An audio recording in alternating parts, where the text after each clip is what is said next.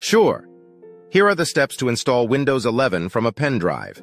Create a Windows 11 installation media on a pen drive. You can download the Windows 11 ISO file from the Microsoft website and use the Media Creation tool to create a bootable pen drive. Follow the instructions on the Microsoft website to create the installation media. Insert the pen drive into the computer you want to install Windows 11 on and turn on the computer. As the computer starts up, press the key to access the boot menu, usually F12 or Delete key. Select the option to boot from the USB drive to start the installation process. When the Windows 11 installer starts, select your language, time and currency format, and keyboard or input method.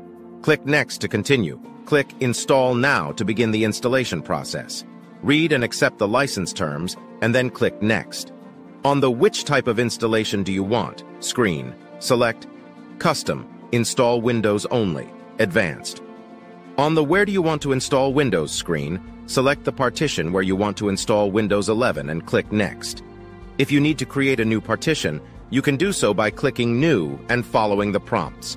The installation process will begin.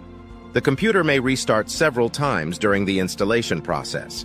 After the installation process is complete, you'll be asked to set up Windows 11.